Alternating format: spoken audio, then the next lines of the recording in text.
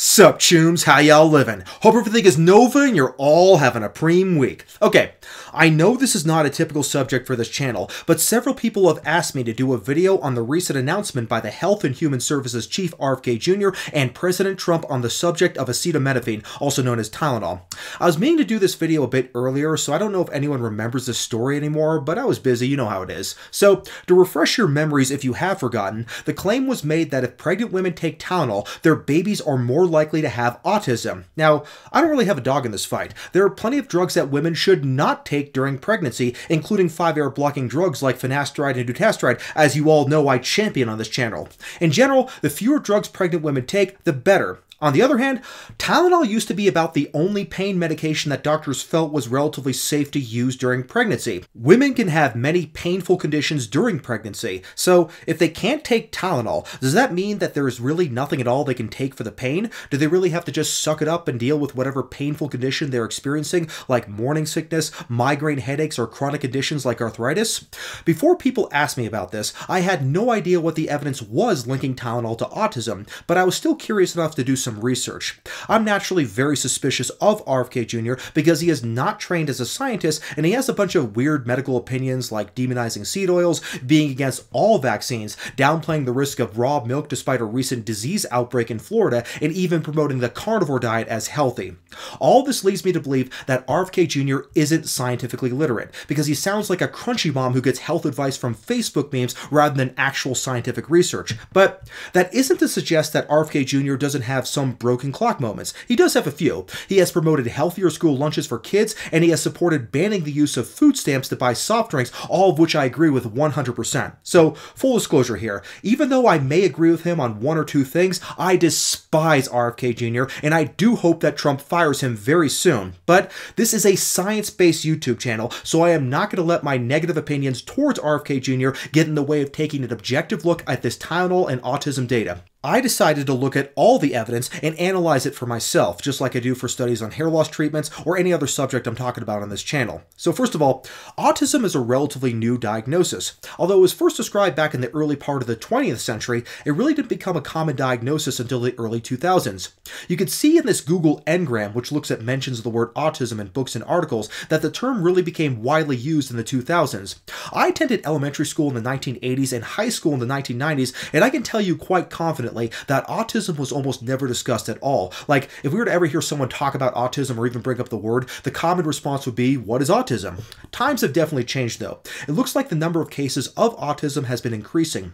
In the year 2000, 1 out of 150 kids were diagnosed with autism, but by the year 2022, that frequency had increased to 1 out of 31 kids. Some of that increase is likely due to increased recognition of the condition, as well as more accurate diagnostic criteria for diagnosing autism. But even taking that all into account, it's still very disturbing that the number of cases has increased so much, and it makes people think that there are other factors going on to cause this increase in autism. Autism is thought to be mostly a genetic problem, and dozens of genes have been identified that may lead to autism. But it might not be entirely genetic. There may be environmental causes involved too, and of course, RFK Jr. has made a career out of blaming autism on vaccines, despite the fact that the paper that this was based on was found to be fraudulent and was later retracted. Did that make RFK Jr. change his opinion? No, of course not, because he's an agenda-driven ideologue who filters out any information that doesn't confirm his biases. So I'm sure that eventually we're going to see RFK Jr.'s hand-picked committee of anti-vaccine quacks claim yet again that vaccines cause autism. He'll probably also end up blaming seed oils too. But in the meantime, RFK Jr. and Trump recently did a joint news conference where they blamed autism on acetaminophen.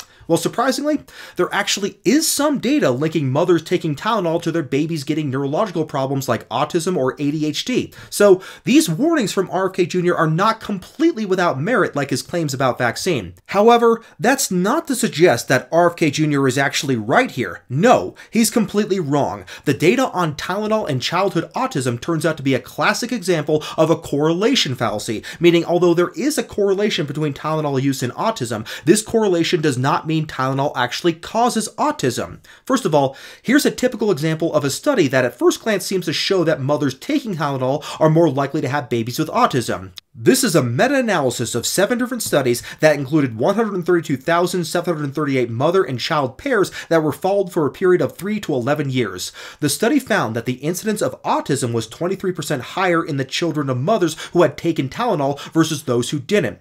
Here's another study that seems even more convincing. In the study, the blood from the umbilical cord at birth was analyzed for acetaminophen metabolites, and then the infants were followed up during childhood to see which ones developed neurological problems like ADHD or autism. There were 996 children in the study. The study found a positive association between the presence of acetaminophen metabolites in the umbilical cord blood and the development of both ADHD and autism spectrum disorder in these children. So these studies and some other studies that you'll find in the description below all look pretty convincing and make it look like mothers who take Tylenol are more likely to have autistic kids. So is RFK Jr. right after all? Well, RFK Jr. isn't actually capable of interpreting scientific research, and neither are any of his staff. They have a political job, not a scientific one, so not surprisingly, he's completely wrong. We have newer data that RFK Jr. completely ignored that shows definitively that this association between maternal Tylenol use and autism does not mean that Tylenol causes autism, ADHD, or any other neurological problems in children.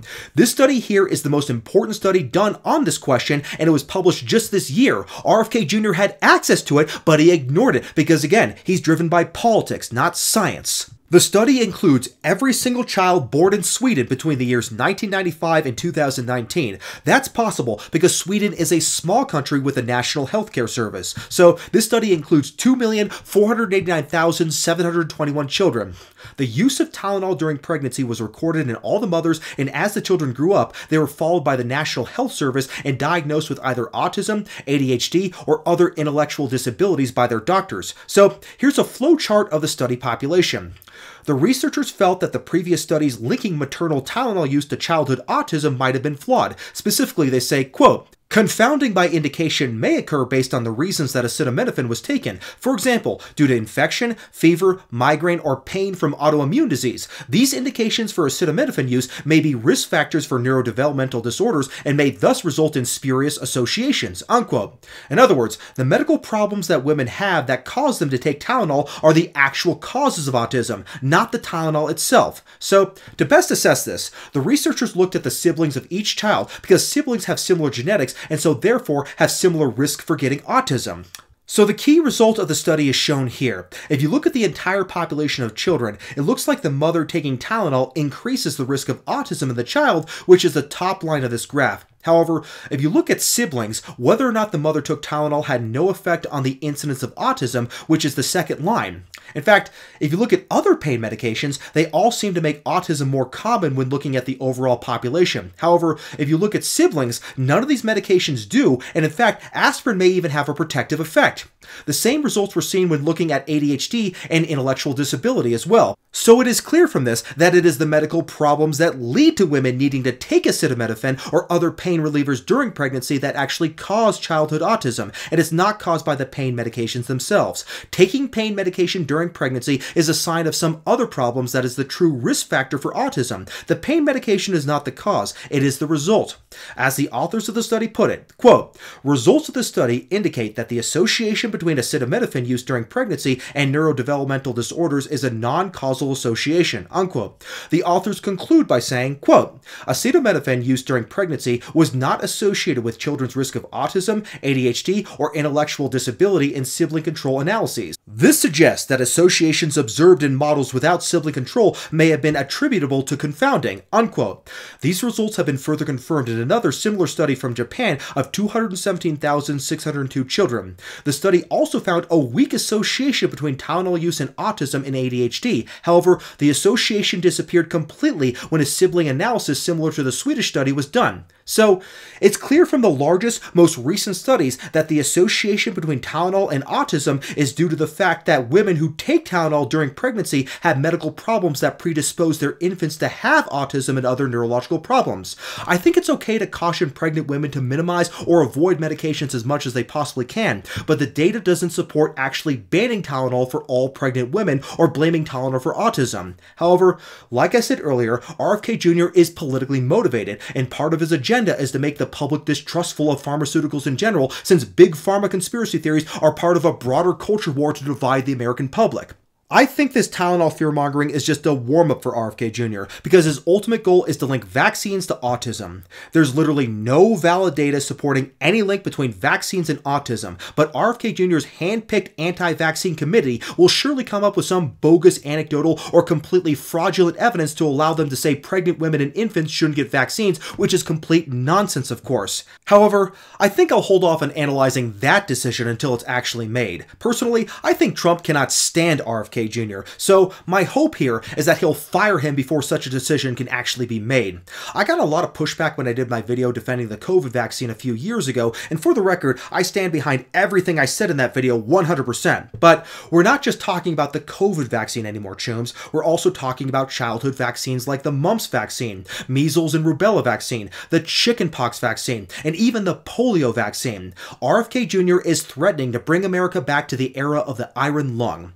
These vaccines that RFK Jr. hates so much have been wildly successful in eliminating these horrible childhood diseases that can be fatal or crippling in many cases. This isn't just speculation either. We're already seeing a dramatic resurgence of measles in the country due to vaccine denialism spread on social media by idiots like RFK Jr. as well as other social media influencers who have politicized vaccines. Now, I know this is a hair loss channel, but some things just need to be called out, and I'll continue to do that. But hopefully, RFK Jr.'s time as the head of the HHS is numbered. Donald Trump takes great pride in his Project Warp Speed initiative, which greatly accelerated the development of the COVID vaccine back when the virus was at its most deadly. So even though I've been critical of Donald Trump on this channel before, I think he showed tremendous leadership during that point of his administration. It was definitely a high point of his presidency. So I don't believe he actually agrees with RFK Jr.'s bullshit about vaccine. But you have to keep in mind, Trump was desperate to win the election in 2024 because he knew that if he lost the election, he's probably going to go to jail. So in desperation to win, he offered RFK Jr. the political power he wanted in exchange for his endorsement.